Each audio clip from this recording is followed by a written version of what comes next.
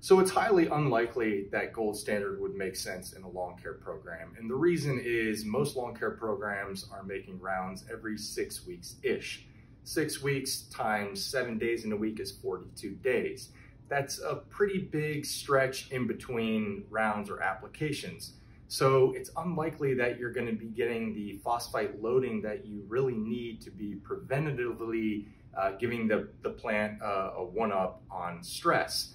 In the golf world, these are applied every 7 to 30 days, usually every 14 days, and they're applied before the onset of stress and all the way through the end of stress. Again, this is very unlikely in a lawn care program, especially when many are hybrid programs where there are some liquid rounds and some granular rounds.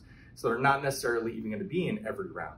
So it's more likely that you're going to have benefit from applying something like colonized bio or armament concentrate or even foundation 40 in liquid rounds that are specifically focused on summer stress or maybe a fungicide round or a specialty recovery round or something to that nature. You're more likely to get better bang for your buck with a stress product like colonized bio, foundation 40, or armament concentrate.